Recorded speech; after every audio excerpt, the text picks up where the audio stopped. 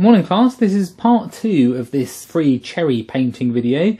I bet you think I've been busy, don't you? But this isn't the finished painting. There we are underneath. This is just to show you the image in the next stage for how we would match the red that we've got in the cherry.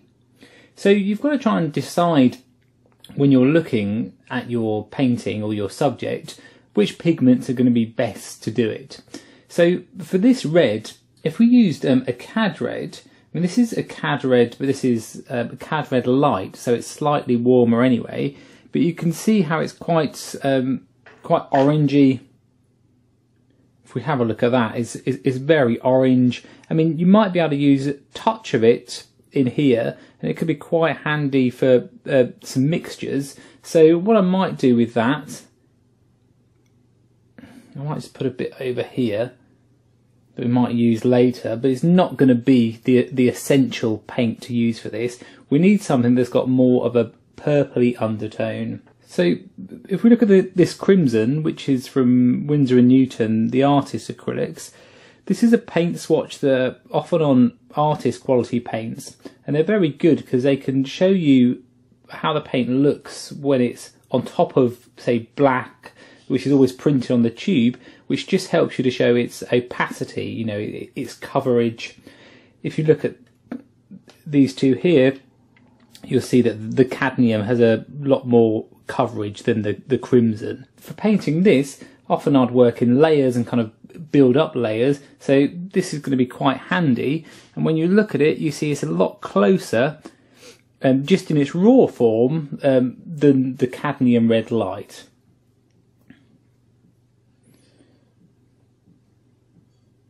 To match this colour on here, what I often look at is what's called the local colour, and that is what locally that whole area is. So if you squint your eyes at the picture, you kind of get a general feeling of the tone of that whole area. Not any of the details, not if it goes dark, not any of this colour under here, but just the general feeling of it. So for this, if we start with this red, okay, and this is just exactly that comes from the tube. So we can see it's quite good. This it might even be a bit too strong, a bit too much punch into it. So what we could do is add a little bit of the burnt umber.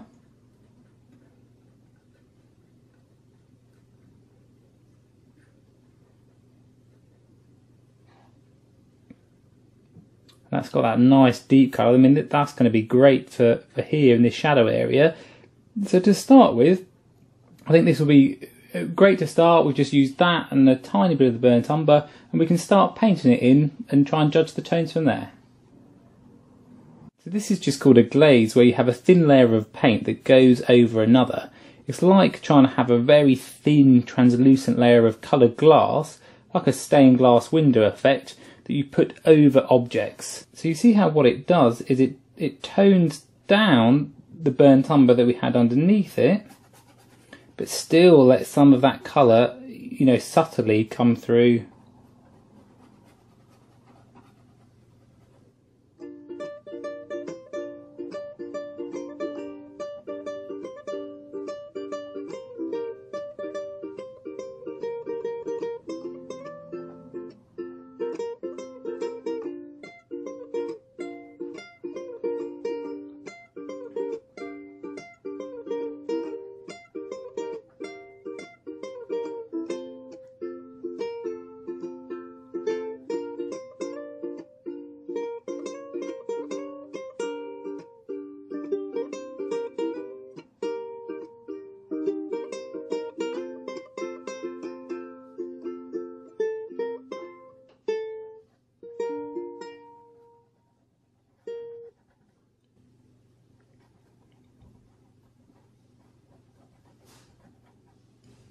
So you see how when I'm working this, I'm kind of working around it as, you know, as a round, you know, I'm kind of as if the light's hitting this middle, and that's where all the attention is going to be. So I'm just trying to build a form, you know, it's essentially just a sphere that you're just trying to model.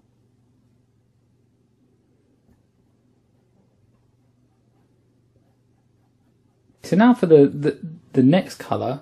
Of course, if I'm painting, I wouldn't be stopping so much in between. I'll be kind of working as one. But you start to see this lighter area up here on the cherry. So what we can do is leave some of this as our base colour. And instead of using the white to lighten it, I'll show you what happens when you use the white.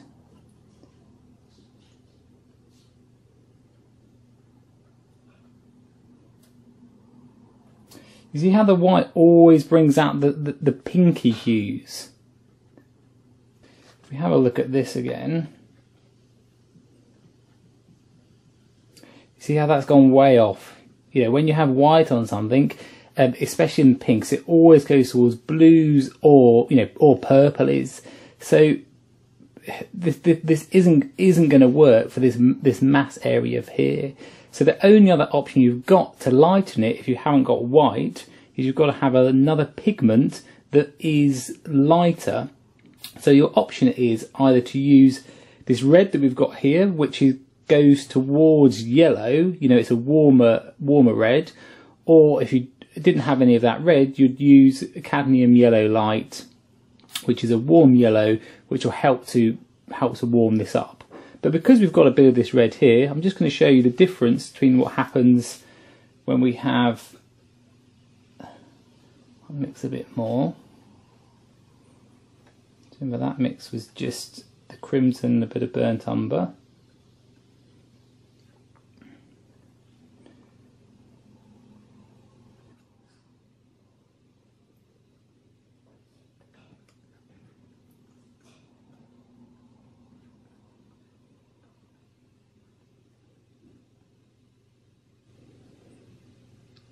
Okay, when we have a look at that, we can see that's still way too bright. It's amazing, how that it is so subtle. It looks like it's a lot brighter than it actually is. But this still is great for those highlights. So what we can do is keep some of this down here.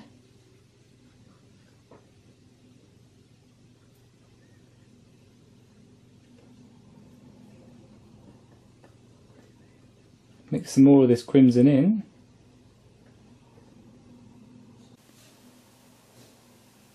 I start to see how this is getting a closer tone to what we're after.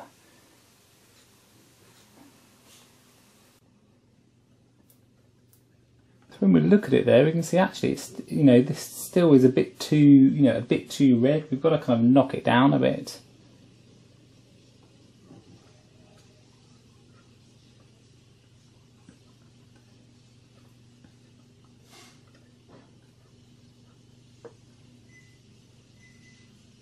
Okay, and that looks great.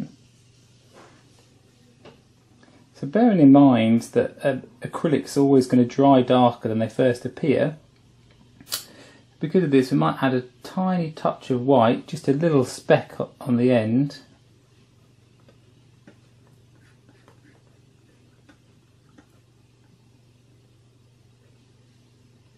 And that will give us a good base.